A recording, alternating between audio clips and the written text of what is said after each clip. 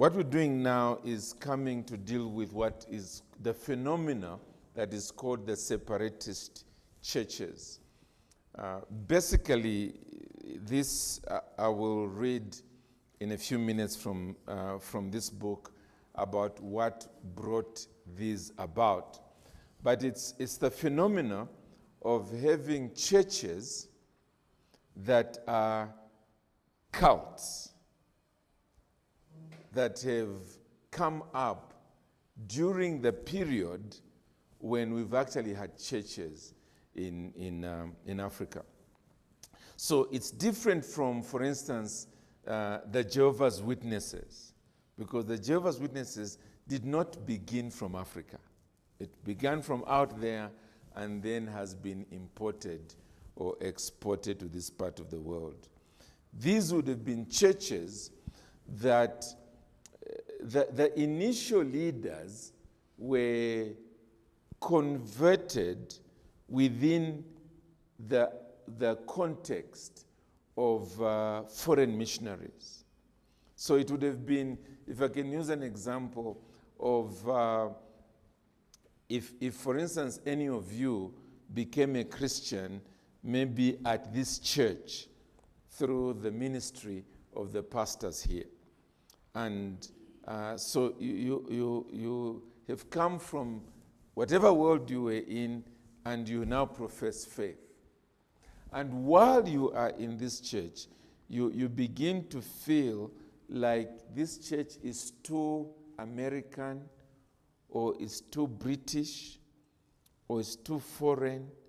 It's not quite getting where the African himself is. And then you leave. Well, in fact, most of them didn't even leave. They were kicked out in the process. But you begin to preach and to conduct meetings that were really representing your flavor, your understanding. And in the process, either you break away or you are kicked out of, and then you begin your own denomination.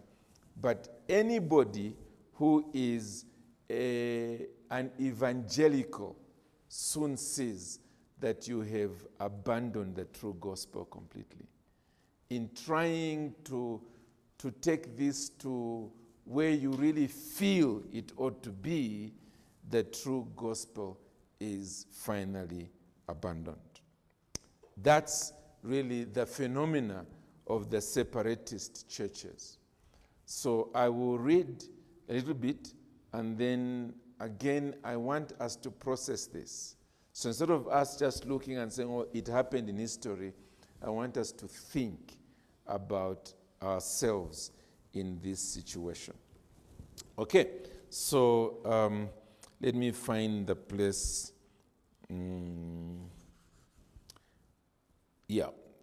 Independent Christian movements from 1960. So as you can see, we are almost here. We've almost arrived. 239. This is what Mark Shaw says. I won't read the whole of it, but just sufficiently for us to see where all these are coming from. I have a list of a few of them here, but I just want to also hear from you if you are aware of such within the context of Ethiopia. And then we talk about them, how to deal with that, and then we come to the end of today's session.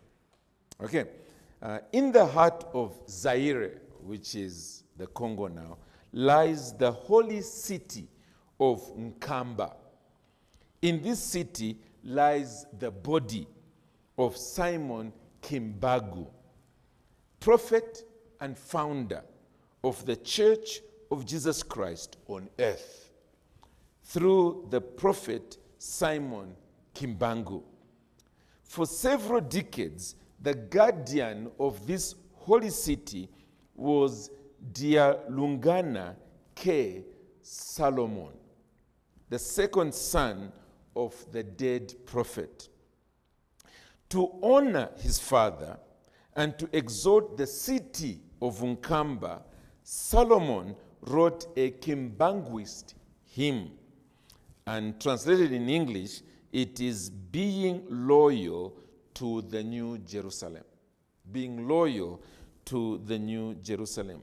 The hymn speaks of how the humiliation and suffering of Africans came from the heel of Satan, but that God had sent his prophet Simon Kimbangu to convert hearts, perform miracles, and teach the Bible, lifting the people up from their suffering and humiliation.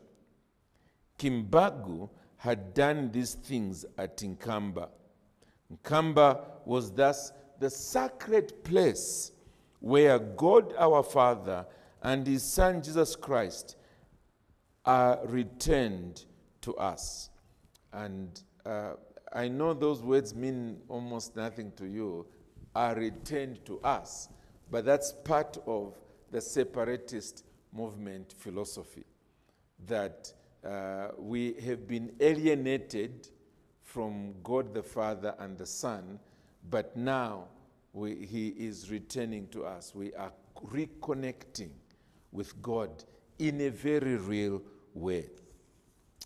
In the 60 years before independence, convictions as powerful as those captured by Solomon gave rise to thousands of African independent churches. Thousands of them. And new religious movements like the East Africa Revival. Listen to the numbers here now. David Barrett estimates the number of independent churches at 5,000 by 1970, with approximately 13 million members. 13 million members by 1970. South Africa led all countries with some 3,000 groups. So out of the 5,000, 3,000 are in South Africa alone. Nigeria was second with 7,000. Kenya numbered about 150. John Bow estimates the total number of such groups by 1990, so this is now just going back 30 years, 1990, to be 8,000 across Africa, 8,000 groups. And listen to this, with 30 million adherents. 30 million adherents. For Zambia, which has 15 million people, it's twice the population of the whole of Zambia being in these churches. So inevitably we want to understand this phenomena. Here we are with churches like this one, worshiping well, and then so many millions break away, and they are claiming this is the real Christianity. This is Christianity as we Africans ought to have it. Don't follow those white missionaries and what they have brought. This is now God communicating directly with us and through us.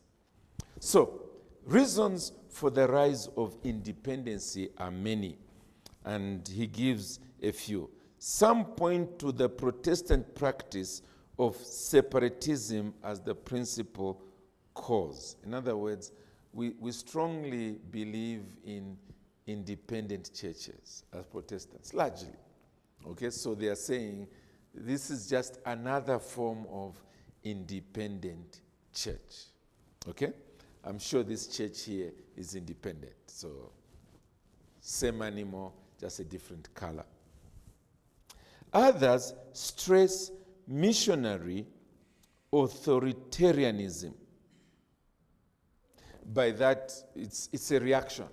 You know, the missionaries are always demanding that we follow what they say. They're not listening to us. Hey, you can go, we're going to go our own way. That's a second reason that is given.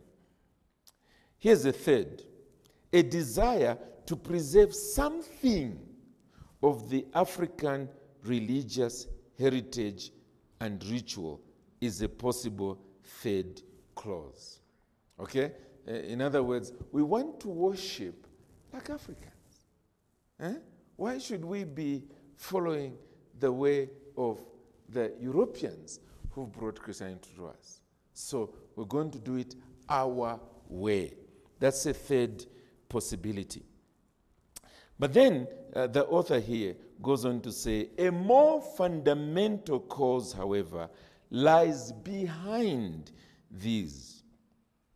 Whether they spoke of sacred places on the land as Solomon, or sacred places in the soul, as did the revival brethren, the East Africa revival, a common concern of all independents was one, the problem of evil, and two, the way of deliverance.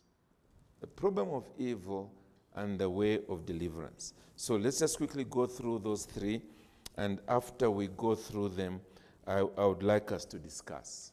Okay, well, I'll give you a bit of a list. In fact, I'll just probably just name them across here in the book, and then we can discuss. The first phase of evil was humiliation or shame. To treat someone who was deserving of honor with disrespect and contempt was a great evil. This is the first suggestion as to why these churches have thus taken root. For many Africans, the words of Solomon rang true. Africans were the most dishonored of all races whom God created in this earth. That's the way they felt, that we've been dishonored by everybody. The contempt of colonialists and missionaries inspired a number of reactions to deal with this evil. Church splits were one. These became the so-called Ethiopian type churches, from which they, not so very different in doctrine or in practice from the missionary churches from which they separated. Okay, so this is one type, one group of separatist churches, whereby when you go to them, there's not much difference with the churches they separated from, but they have left primarily because they felt that they were being treated like second-class citizens in their own church, so they broke away. Their contribution, as Richard Gray has written, was to challenge racial discrimination and white domination in church and state. Okay? This was largely true, for instance, in America with what is called the African Methodist Episcopal Church that basically grew out of South America among the sort of the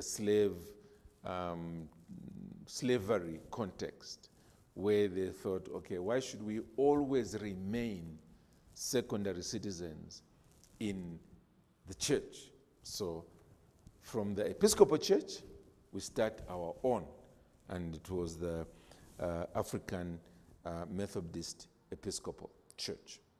So that's a typical example, and there are quite a number in Africa like that. The second phase of evil, so you can see evil here is being used widely, okay, as something we don't like, something that's holding us back from full fulfillment.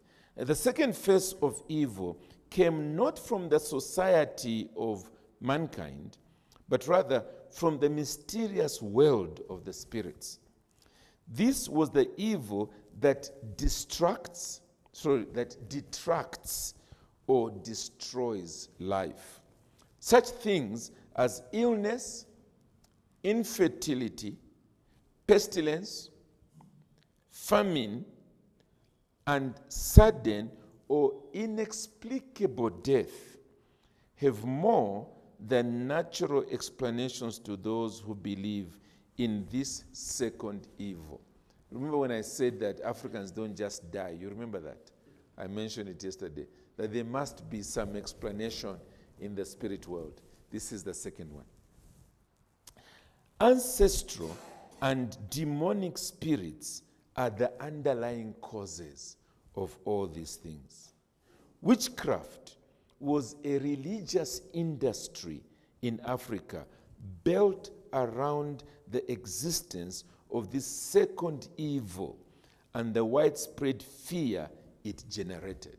We talked about that earlier today.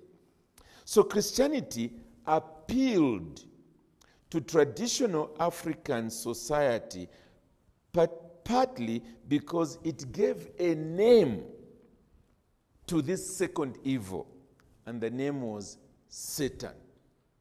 Satan. He's been identified in the Christian Bible. And partly because it proclaimed a power greater than the demonic, the power of the kingdom of God. Let's go on. A second kind of independent Christian church, sometimes called spirit churches or prophet churches, appropriated this aspect of the Christian message and proclaimed the existence of sacred places like in Kamba, in Zaire or the Congo, or Isaiah Shembe's Ekufakameni, that is high and elevated place where the kingdom of God would come on earth. When the Kimbanguists sang about being loyal to the New Jerusalem of Nkamba, it was because it was a place of miracles and healing. The kingdom was thus conceived by such churches as a spiritual power to overcome the power of Satan, the ancestors, and the demonic. So that was a second cause of these separatist churches. It was the thinking that the white man who has brought Christianity is not quite touching the core of the evil, from evil spirits that is affecting us as Africans. And so the same thing that's happening in the village with the medicine man or the witch doctor, although he's using satanic powers, now we are doing it with the power of God, which is even a greater power that it can defeat the evil one. So instead of just going to worship, sing songs, listen to sermons, and go home, hey, we need to deal with these practical issues. You know, my father died mysteriously. We didn't answer to that. And so there must be some prophetic utterance that's going to deal with this. My wife, this is now 12 years, she's not given birth. We need this lack of conception to be delivered, and so on. And instead of going to the witch doctor in the village, the man of God should be able to do it, and so forth. So those churches began to try and satisfy or fulfill that predicament. The third is that element about God coming to us now. God, the Father and the Son coming to us. The third phase of evil was that of alienation. Alienation. In Solomon's hymn, he writes of how God our Father and his Son Jesus Christ are returned to us, and us meaning to us Africans. To us Africans. Such language assumes an earlier alienation when the people were estranged from the Father and the Son. For many independent movements, alienation was the least of the three evils that plagued them. So this was not the most important reason. The first was being treated like second or third class citizens. The second was that the churches were not meeting the needs of the people. So this was a third, sort of right down there, and so forth. For adherents of the East African revival, this third was the most deadly one. Alienation refers to the feeling of being a stranger, of not belonging, or of being separated from the source of blessing and fullness. Christ's question from the cross, my God, why have you forsaken me?" captures the anguished essence of the alienation. If one feels separated from the kingdom of God, the source of all blessings, more may be required than founding a new denomination or conducting a pilgrimage to the sacred place.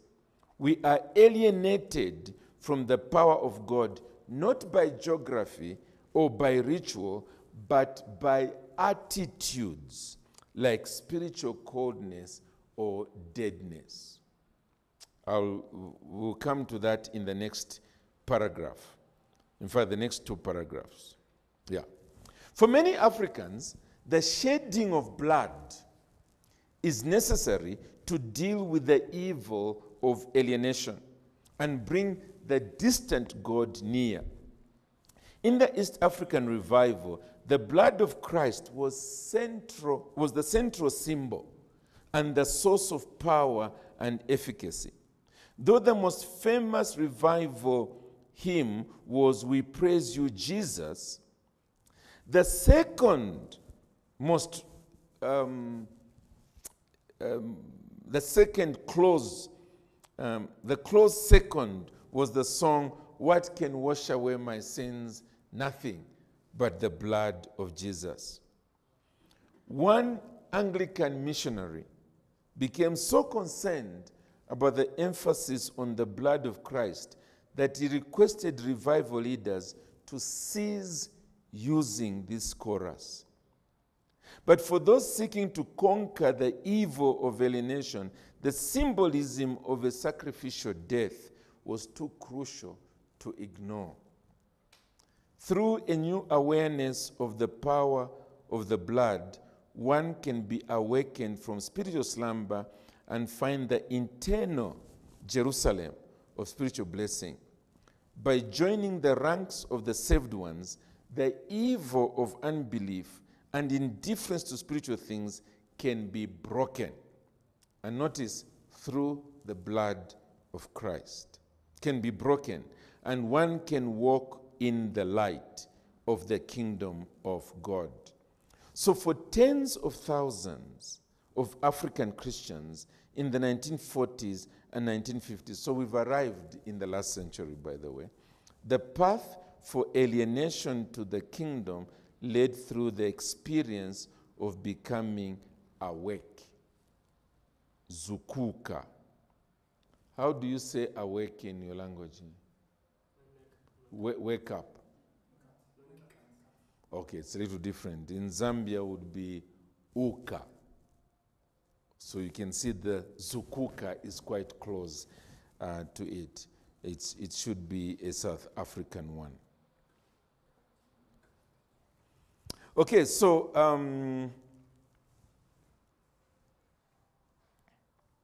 these independent movements rose from 1890 to 1950 and then reached their height during the 1950s and 1960s.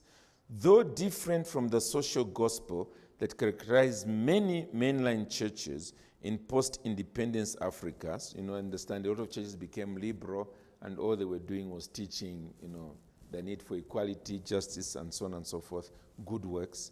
These religious movements stressed the inbreaking in current time and space of the kingdom of God in power and glory. This intensification of the motif of the kingdom on earth anticipated the dominant witness of the churches in the decades after political independence. For all three types of African independent Christian movements, release from the power of evil, wherever it was encountered, involved yet another metaphor, the coming of the kingdom. Okay, so Ethiopia, there's something that is mentioned here. I will skip that for now. But there's quite a lot that is mentioned there.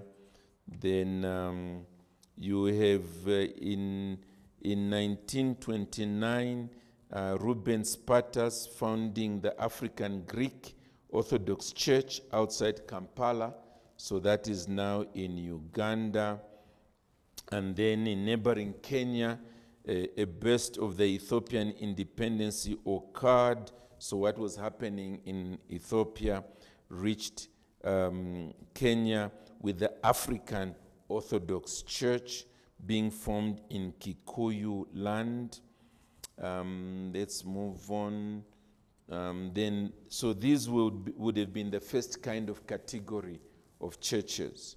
Then they are the prophet churches, dealing with that middle sort of deliverance kind of spirit. So there you have the Zionist churches of South Africa, very well known there. Then you also have Isaiah Shembe. Okay, he's in South Africa, but you've got W. Wade Harris in Ivory Coast. You have Simon Kimbangu, who was mentioned in Zaire. You've got Garrick Braid and the Aladura prophets of Nigeria. So these opened up a little more as this book continues. Harris is opened up further in Liberia as well. Simon Kimbangu is talked about there in the Congo. I won't go into their details. And then we come to the East African revival with the blood of Christ. I don't know whether this is common here, but I find it so common in Zambia. People will speak in terms of protecting your car with the blood of Jesus, and things like that, so that it's either not stolen, it doesn't get involved in an accident, but it's there in the praying as they are praying. We shield this car with the blood of Jesus, and it's all in this third category here. Okay. So the pioneer figure of this revival was a Bagandan named Simeoni Nsibambi. Simeoni Nsibambi. And so that is opened up a little further there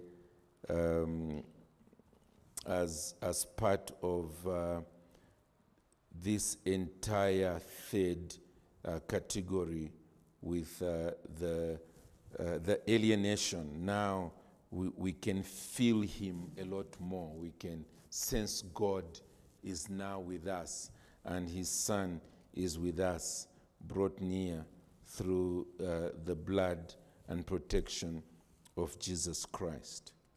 Okay? Then we are told about the height of these independent churches. Adrian Hastings has called the 1950s the golden age of independency.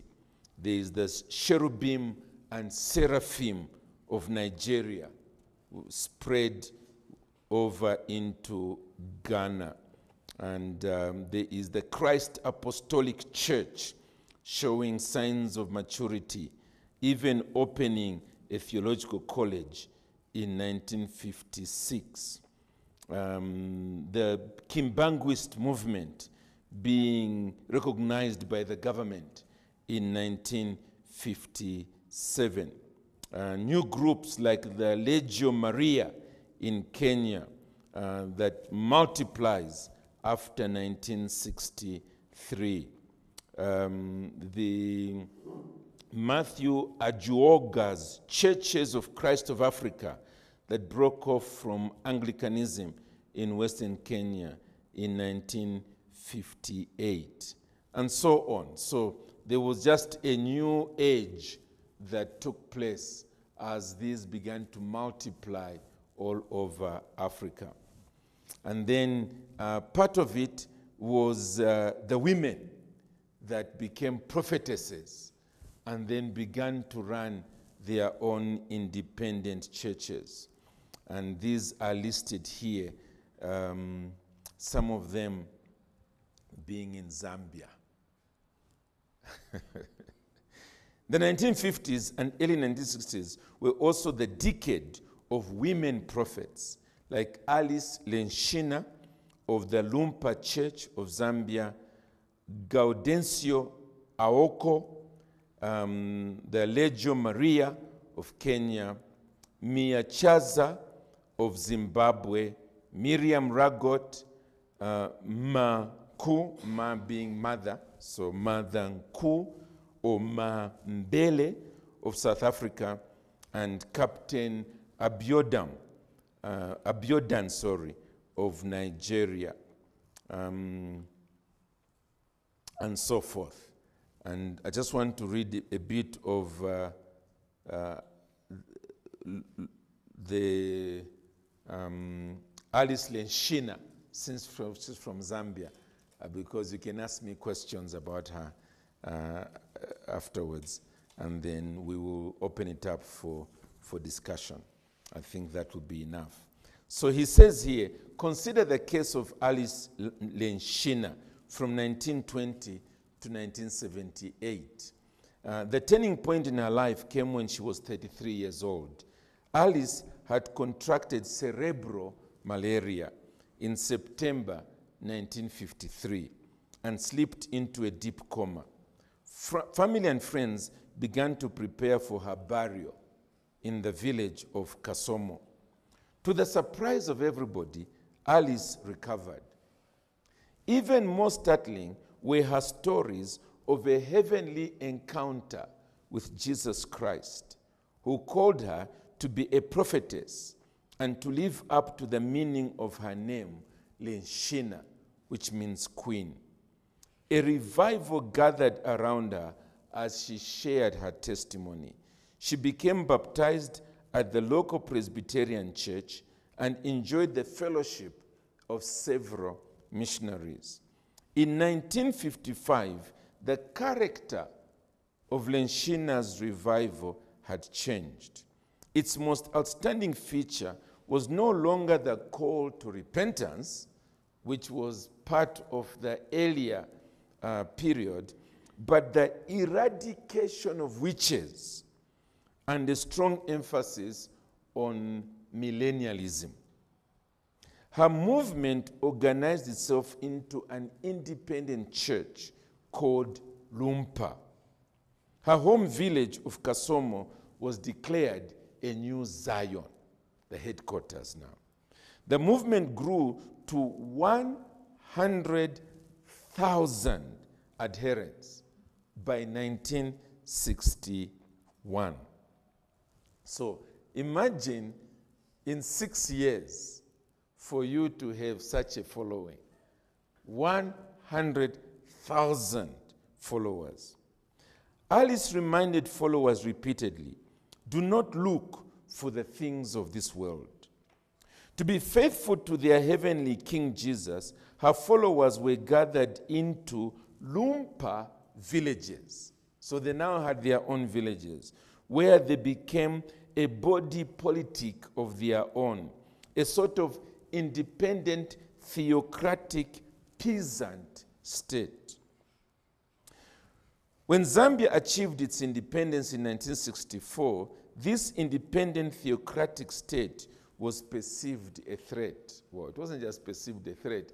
They were like a kingdom within a kingdom, wanting to have their own way of doing things, paying tax only to their own leader, and so on, when you're inside another country. Lenshina's former primary school classmate, President Kenneth Kaunda, eventually ordered his police to destroy these kingdom villages. 700 people were killed. Alice was imprisoned. Her church was burned. It would be a mistake to read this conflict as a clash between heavenly-minded African Zionists and a secular-minded nationalist government. To say it was a conflict between rival versions of the kingdom on earth would be closer to the truth. So, I have a list of them there. The African Baptist Church in Malawi, Elijah the Second Group in Nigeria, the Kimbanguist Church in the Democratic Republic of Congo, the Zionist movement in Southern Africa. Okay, so I simply say these were usually reactions against Western efforts to stop syncretism. Okay, so thank you very much. Remind me after this. Anything else on the separatist movement? It's so much part of the African church that I say to people that the prosperity gospel in America crossed over the Atlantic and basically metamorphosed into something of this. And that's what has gripped the African continent by far. And it's come through the evangelical Protestant church, and then it's wreaking havoc. Back home in Zambia, I mean, I have cases where a young man comes to me and he says, "You need to speak to my girlfriend because she's sleeping with her pastor." Okay? So I then talk to the girlfriend, and the girlfriend is saying to me that actually the pastor, I've got two other sisters who are older than me, and the pastor sleeps with all three of us. And I'm trying to process this because this is supposed to be church. So, and then she says, actually, our eldest sister, who was in fact married, the pastor has told her husband to move into his house, and he's now moved in with my brother-in-law's wife, which is my eldest sister. So he now lives with her. So I'm now trying to understand, okay, how can a church accept all this? Because it's obviously wrong. And then the young lady begins to explain to me, and you can't miss it, that it's this. And it's the fact that he has said that the family has a curse, the entire family.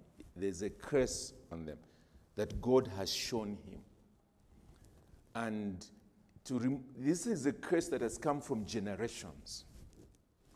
So he's busy trying to remove that curse. I think so. I agree. He's a curse. So you say, okay, but how are these girls failing to see this? How? So this girl says, so I abandoned that church completely. And what happened in the abandoning of this church was that that same pastor was now to take the three ladies with him from Zambia to Malawi. He was going on a mission. And because she was fed up with sleeping with him who was sleeping with the other two sisters, she knew that this is what's going to happen on this journey. And so she decided she was not going to go. So she initially faked illness, that I'm sick, so she shouldn't go on this journey. So the two girls went, the two older women, and when they came back, she had packed her bags and escaped from the house. And this is what she said then, that the man, that is the prophet himself, the pastor, and her two elder sisters are saying to her that because you've run away, the curse that was on the whole family is now being taken away from everybody else and is now concentrating on her. And if she's to escape that curse, she must come back. And here I am now, talking to this girl, and she's crying. She's crying. And unfortunately for her, instead of the boyfriend being sympathetic, just the thought that this girlfriend of mine has been sleeping with this guy, he also broke off from her. And so she was now saying, the curse is on me.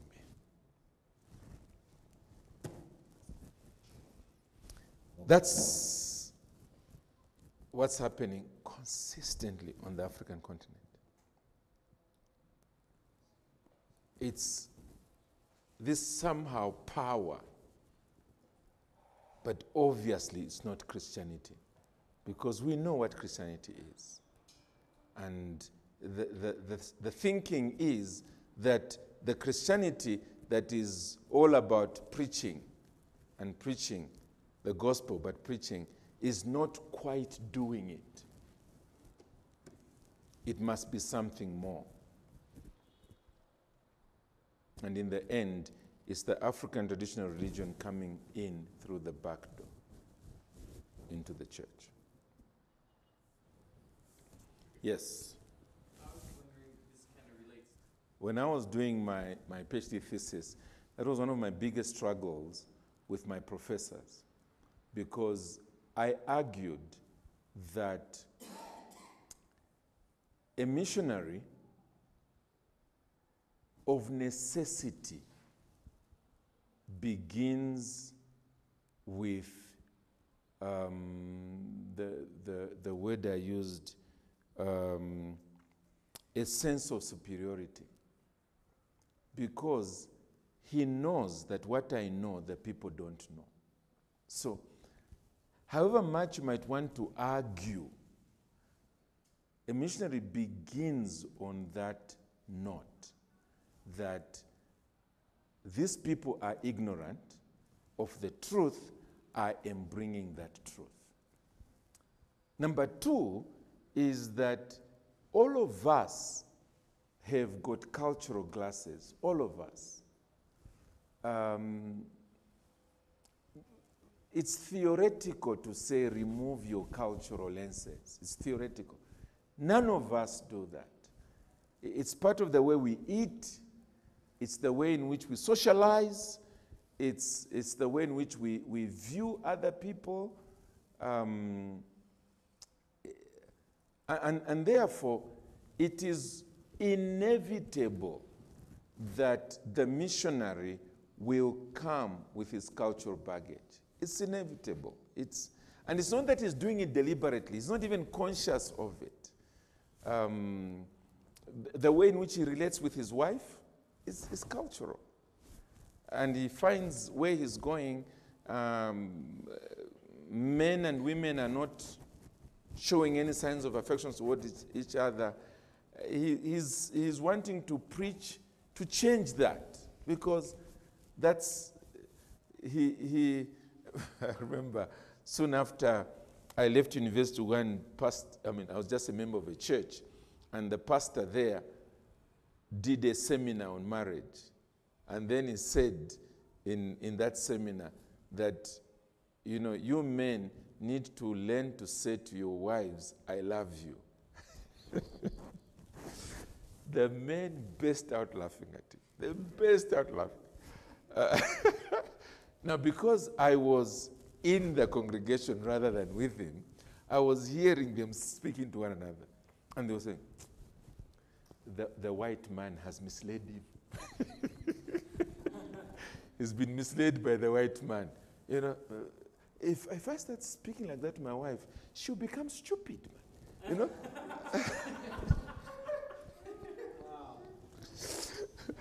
So obviously, it was culture versus culture there.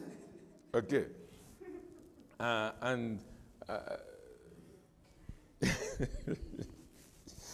So we all come with our baggage. There's no doubt about it. Okay.